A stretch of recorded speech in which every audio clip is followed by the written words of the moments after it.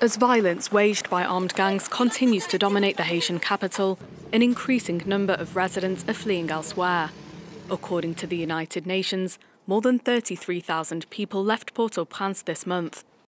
Attacks and generalised insecurity are pushing more and more people to leave the capital to find refuge in provinces, taking the risks of passing through gang-controlled routes. The organisation says the provinces are not equipped with sufficient infrastructure or resources to accommodate those seeking refuge.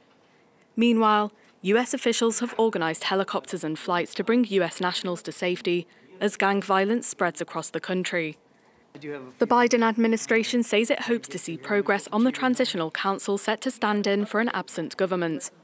Hopefully we'll see some movement here in coming days about their selection of individuals for governance in Haiti that can be credible and can meet the aspirations of the Haitian people. We're working with Kenya on a Kenyan-led multinational security support mission, which would not include U.S. Troops on the ground as part of that mission. But we are working with Kenyans on what that could look like, what support they might need externally from the United States.